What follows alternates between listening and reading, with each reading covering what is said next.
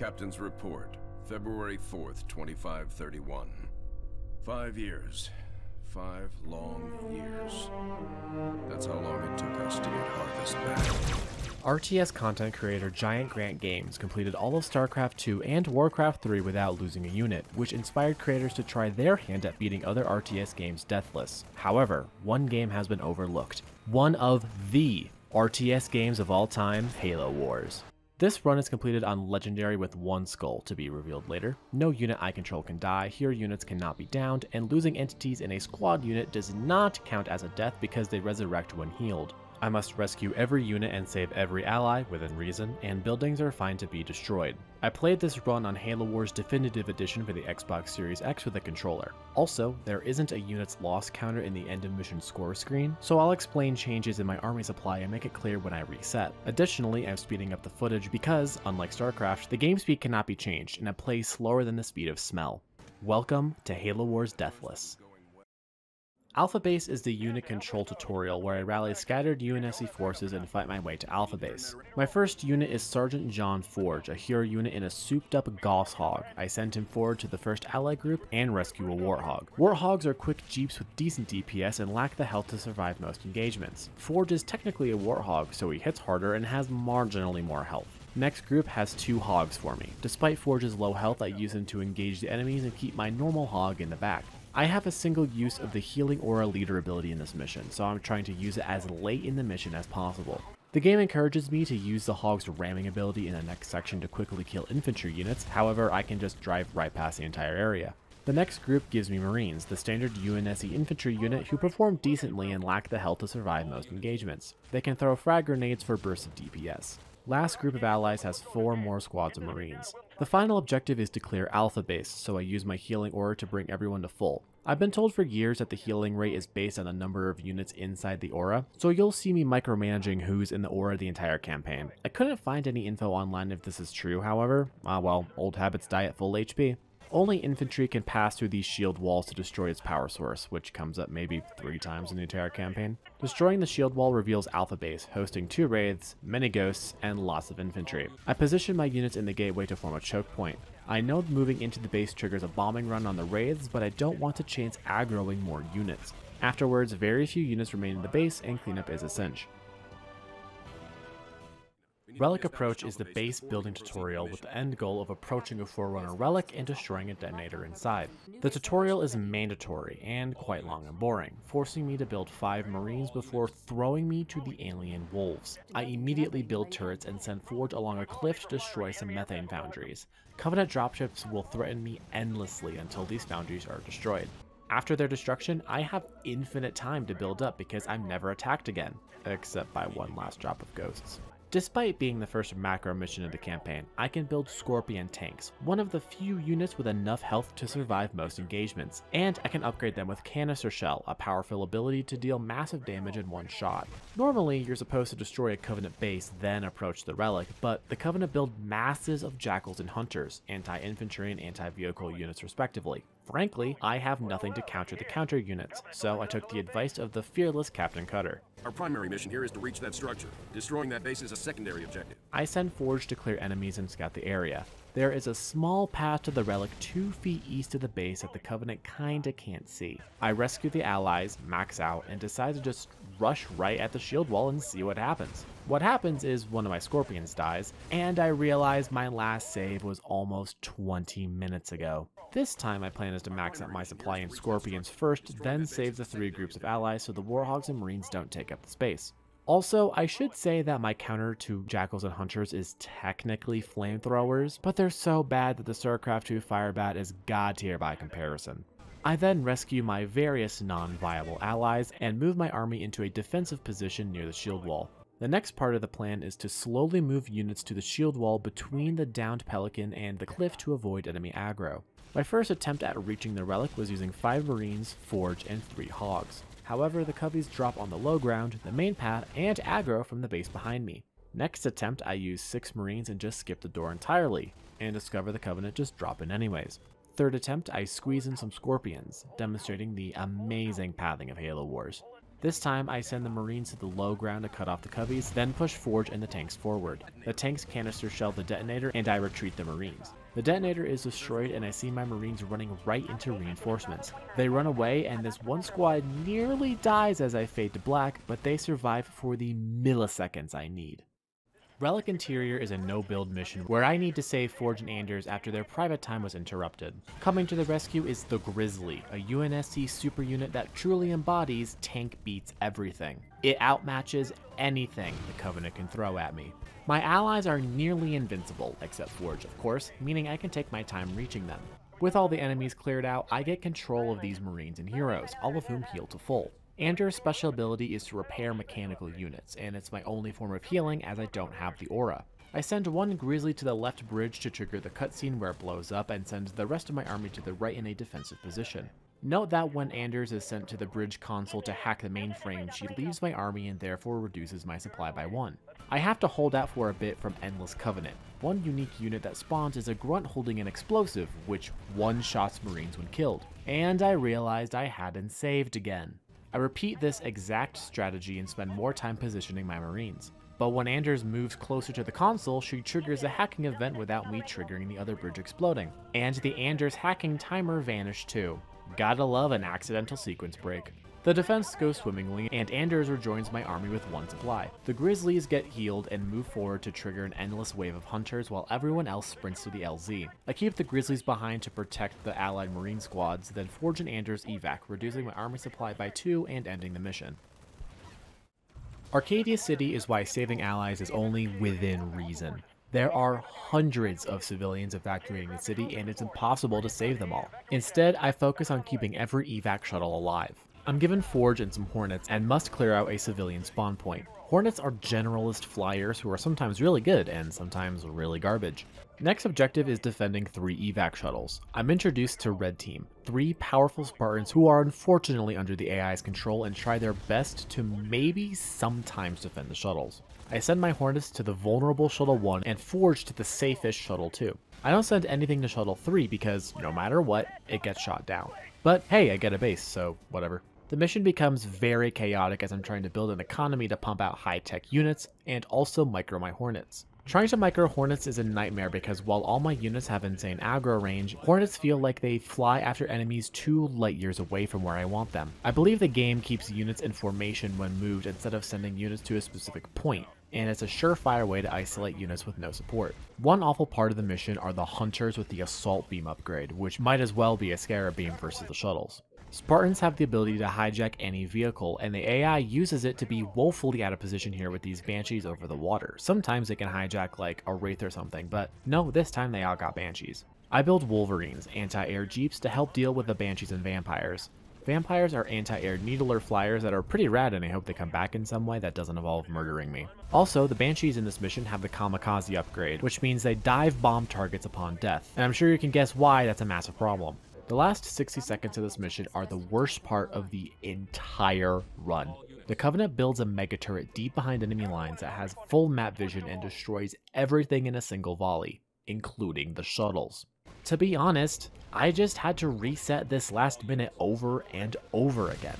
I noticed that the turret doesn't target the same things each time I reset, and like most things in this game, it is capable of missing its projectiles. I try to spread my units around the shuttles to add more potential targets. The turret can also target my base, so I try to build my own turrets to give it more things to shoot at. Then I build more Hornets because the mega turret has a hard time hitting air units, and I just hope it puts the RNG in my favor or something. It is unbelievably frustrating to have your success come down to pure distilled RNG like this. There is not a single thing I can do except reset and pray to the Forerunners that the shuttles survive this. After too many tries, the shuttles evac, and I can escape my cross-mapping arch-nemesis. Arcadia Outskirts requires a perfect opening because the Covenant builds another mega turret. However, I can reach it this time. I send my army forward while Forge collects scattered supplies. I'm given control of Red Team for the rest of the campaign, and they are definitely lore accurate in terms of power. I'm also given ODSTs, another UNSC super unit who may not be as good as Alpha 9, but they're close. I send the ODSTs to occupy 2 garrisonable reactors on the way to my base while Red Team clears the stragglers. I receive a base and move my units into position. Red Team goes into cover, making them tied with Master Chief in lore power. The Scorpion stays back and the Marines hide. I immediately build a field armory and get the Mac Blast upgrade. Then I retreat the ODSTs back to my base. I needed them to boost my tech level needed for the Mac Blast upgrade, and thankfully losing tech levels while upgrading doesn't cancel the upgrade. The reason why I did all this is because the Covenant rarely, if ever, start with constructed buildings. They take time to build. Meaning, there is a tiny window where the mega turret is being constructed and therefore vulnerable to death via 2 Mac Blasts. Forge parks on the high ground highway and gets bullied while I patiently wait to send this turret to Kingdom Come. Scans indicate the Covenant are in the large plaza. Covenant mega turret! We've got to take it out somehow! Yeah, thanks for the tip, Sarge. A Pelican with additional units drop by and give me ODSTs, useless flamethrowers, and Cobras, anti-vehicle vehicles who lack the health to survive most engagements, but can siege, I mean lock down, and become long-range annihilators. Without the threat of the turret, I get cozy in my crater. I have to wait for a special delivery before the game gives me permission to move on, and building more units at this point increases the risk of failure, so I turtle up and build my economy. I also get an additional Pelican drop with another Cobra. I should mention now that the Spartans of Red Team do have names and unique weapons. Alice with the chain gun, Douglas with the rockets, and Jerome with the Spartan laser. They will become incredibly important units in this campaign because I have them in every mission. After 20 minutes of turtling in my crater, I get my reinforcements. 6 additional Spartans. I mean, they're literal clones of Red Team, but who cares? I'm allowed to finish the mission at this point by destroying the enemy base, but these mega turret shenanigans made me mad. I want to annihilate the Covenant, and I have just the tool to do this. For some reason, on the 5th mission of the entire campaign, you can build Vultures, the single best unit in the UNSC roster, who has the health to win most, if not all, engagements. I roll up to this base with 9 Spartans, 3 Vultures, and 4 Mac Blasts, and turn it into the unyielding Hierophant 30 years before that book even happens. Then my screen remains blurry until the mission is over. Dome of Light is a walk in the park compared to Arcadia Outskirts, at least at first. I garrison Jerome nearby and use the Spartans as defense. The main objective is to send experimental rhinos, borrowed from the Pillar of Autumn, to various positions. The mission gets harder with each rhino I place. However, there's no need to rush, so I relax and macro. I voluntarily train Marines and garrison them in the nearby reactors. I'm stuck on one base, so I need all the tech I can get. I lose the ability to build air units, so instead I build Scorpions and Wolverines. These vehicles become the backbone of my army from here on out. I have the Wolverines farm dropships at the first placement site, then move Scorpions to what will be the second site. Covenant structures will start building here when the first Rhino is placed, so I'm basically repeating the mega turret strategy from Arcadia Outskirts. When placed, the Rhino leaves my army, and the Scorpions farm the attempted Covey base. Allied ODSTs are dropped in to help defend the Rhinos, but keeping them alive is a tall task when they like to charge into enemy forces. So instead, I focus on never losing a Rhino. When the second Rhino is placed, the third location is revealed, which requires a Pelican transport ability, a nifty leader power letting me transport units across the map on the few missions it's allowed on. I fly in some tanks to clear the area, but before I place the Rhino, I split my forces to the 4th and 5th placements because the Covenant again try to build mini bases there. I bring in Forge too, who hasn't done much except get supplies. The Rhino is placed, tanks blow up the bases, and I'm formally introduced to the Locust, a long-range building killer who will be a problem in later missions. Clearing these placements was easy, but there are constant drops of hunters at these points that I can't effectively deal with. After many trials and errors, I move some Wolverines to these placements and retire poor Forge back to my base. In hindsight, I probably could have built more Wolverines and Scorpions and I would have had a much easier time. Lots of chaotic unit movements and Pelican flights later, the mission changes. I'm given 40 Mac Blasts to reduce the Covenant base to atoms. Quite a cathartic end to this mess. Scarab is next, and it's probably the jankiest mission in the game. I have to destroy a stationary Halo 2 Scarab. The gimmick is that it sweeps the map with a laser pointer, and when it sees you, it fires a beam that kills anything in seconds. There's destructible cover to hide behind, and you can destroy power nodes around the map to slow the speed of the laser pointer, which becomes Forge's new job. The Covenant will attack in big waves as the Scarab takes damage, so a siege, lock down my Rhinos and make a Cobra. I think Rhinos are good. Their attack is just the Cobra attack sound effect with the Wraith attack animation, so I don't know. Once again, I can take my time and build up. The jank is with the Scarab itself. It sometimes just fires at the ruins protecting my base for no reason and gives me so much unneeded stress.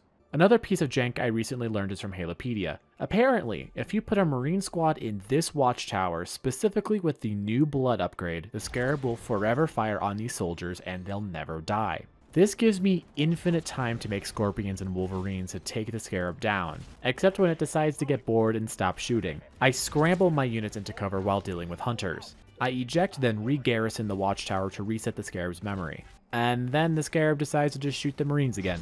I guess he has short-term memory. Just in case he loses his object permanence again, I roll in with a small force that I can micro away if needed. I built Wolverines because engineers are supposed to come in and heal the Scarab, but they never spawn in because the jank train never stops rolling. Attack drops get stronger, but force themselves into easy choke points for my rhinos to hopefully kill. As I canister shell and volley the Scarab back, or forward, I guess, to Halo 2, I wonder why I couldn't use the 40 Mac Blast from the last mission to be done here in 2 seconds. Next stop is Etron Harborage, aka Shield World 0459, or just Trove. Anyway, the mission is Anders Signal. Captain Cutter decided it would be a good idea to invade the planet with a single elephant and a hogless forge.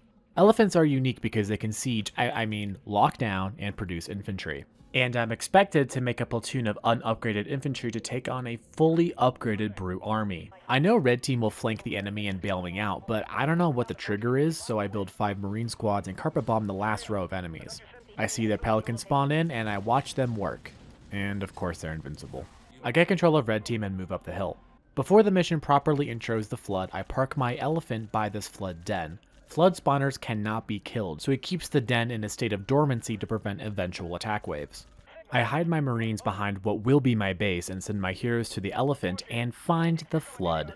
The Flood are an interesting faction. As you'd expect, they kill and infect infantry but otherwise aren't too bad save a few things. Their spawners never die, and a couple other fun little things I'll comment on when we cross them. With the elephant rescued, Cutter says, "Okay fine, elephants were a bad idea, here's a base." From here, the mission is very easy. I build my base while fending off ineffectual flood attacks and brute packs who are stupidly strong when my heroes aren't around. The bonus objective here is to rescue 4 groups of ODSTs, all of whom have 5-star veterancy for some ungodly reason. I find the first 3 scattered squads with no issue. The last group poses a problem. There is an event that happens where they say, "Oh, I got bit, is that bad?" Then one squad turns into combat forms. The way this works is very interesting. If the last squad you find engages in combat, then one of the other ODST squads will become infected Flood. Halopedia claims that if the last squad or all the ODSTs are fighting while these voice lines happen, then nobody will turn into Flood. I spent so long trying to make sure that every single ODST was fighting something while these lines were happening, but unfortunately I don't think this glitch works anymore, so I cannot save this last squad. Saving the last elephant is a cinch, and I move on to the next mission a little bit salty. The Flood is the first big macro mission against our favorite galactic horror, and thank the Forerunners, it's very easy. I keep the 3 elephants from last time and I have 2 bonus supply pads, which gives me a big boost to my base defenses and economy. The first objective is to rescue Red Team, but there's no time requirement for this, so I take my time relaxing and macroing. Forge is once again on the ground, but his hog is still missing, so he hides at home. Across the map is another base location. I always think this site is heavily defended or something, but nah, it's totally free to grab as early as you like. While scouting around, I found this lone infected elite in the center of the map with a Spirit of Fire logo. I couldn't find any documentation on this, so either I found this Easter egg nobody else has, or it's more likely that Halo Wars has very little documentation compared to the FPS Halo games. A very fun Flood unit is the Flood Launcher, a long-range artillery piece that melts my units. This one particular launcher was operated by an infected stormtrooper, but trust me, these launchers get deadly. After about 20 minutes, I rescue Red Team and put them in my Hornets. The map is difficult to traverse with ground units, so Hornets are a must. Once rescued, the mission shifts to killing a proto-Gravemind. You can either go straight to the Gravemind and take it out, or eliminate Flood colonies around the map to reduce its health. I knock out a couple colonies and proceed to carpet bomb the Gravemind because I have constant vision of it. But the monument to this sin of a game survives on 1 HP. I send in my swarm of Hornets to finish it off. Actually, my bike of Hornets to finish it off. But a Hornet dies in the fade to black. I decide to keep my bike safe and carpet bomb the Gravemind.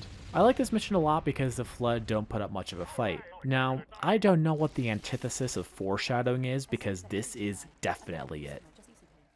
To be honest, I skipped Shield World and tackled it towards the end of my run. This mission is a pure pain train that requires a perfect opening. There are 3 groups of allies to save and I'm on the clock.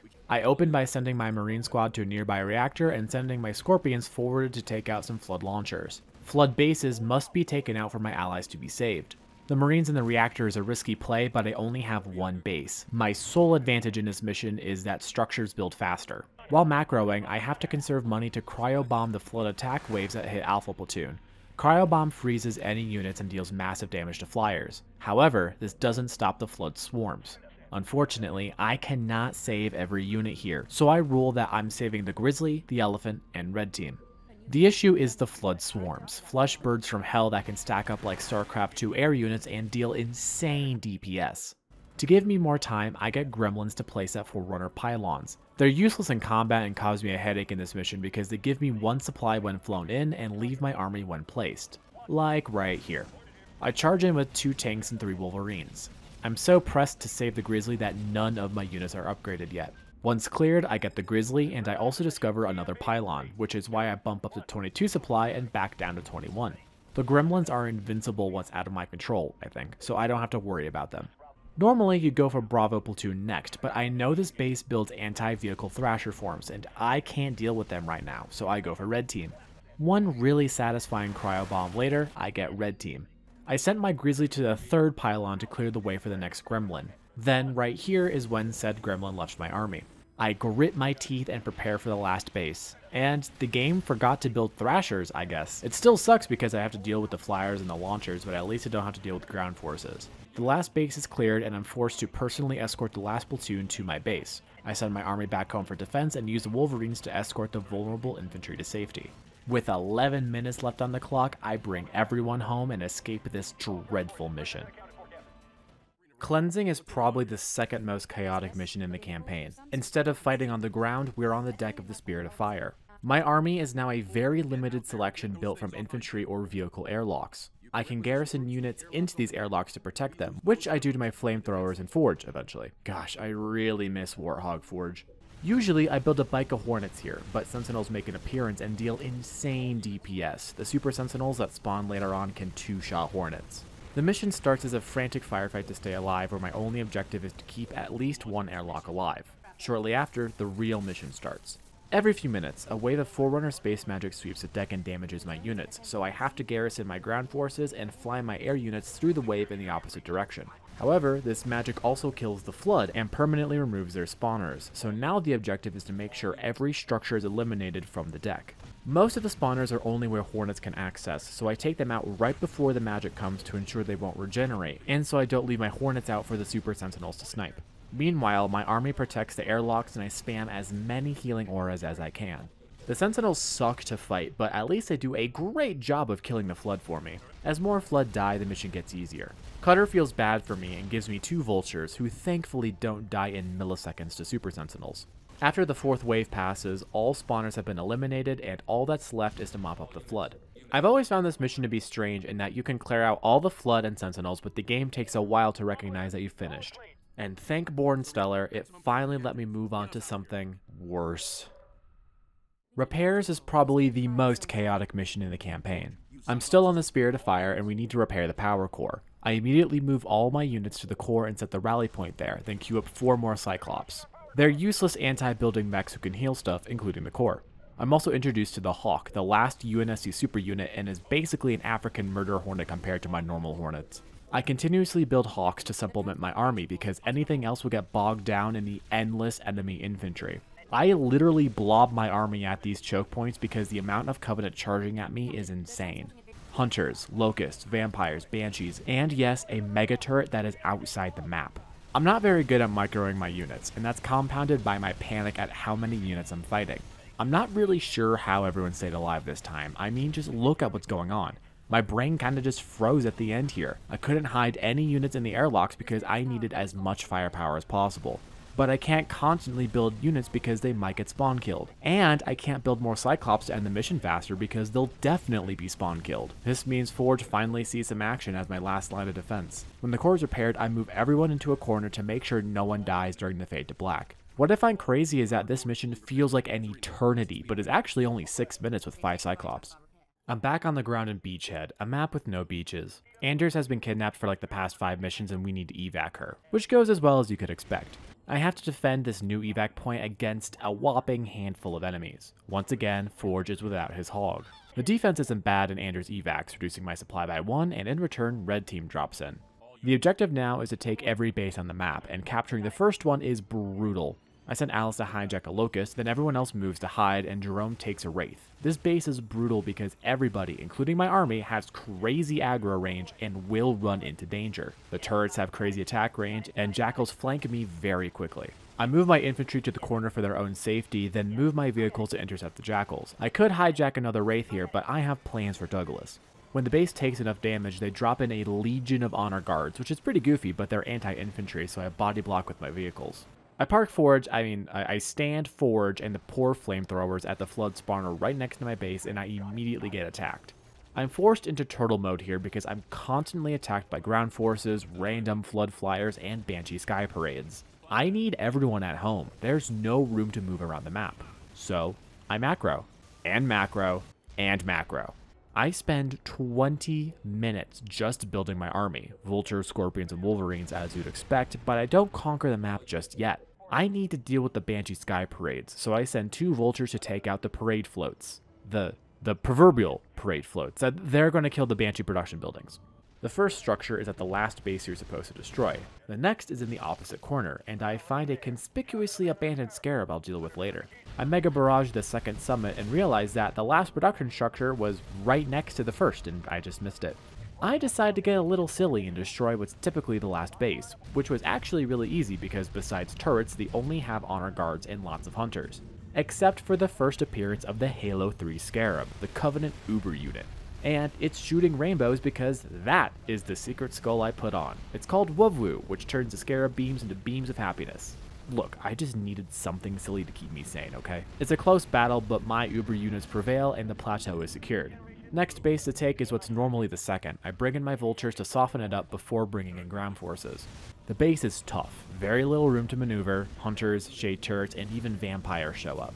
It takes all my canister shells and volleys to clear everything out. Thankfully, the Covenant never attack me once they're at a single base, so I have plenty of time to heal up and position my army for the final push. I grab the abandoned Scarab, giving me a significant advantage, only because of the rainbow beams, of course. Once I'm ready, I move in vultures to take out a mass of hunters, then bring in everyone else, and melt the base with sunshine and rainbows. As soon as I order a new base, the beach vacation ends. Reactor is the calm before the storm, or the escape, I guess. The goal is to drag the Spirit's slipspace engine up a mountain. And Forge has his hog again! Things are looking up. Literally looking up at this gigantic Forerunner Everest.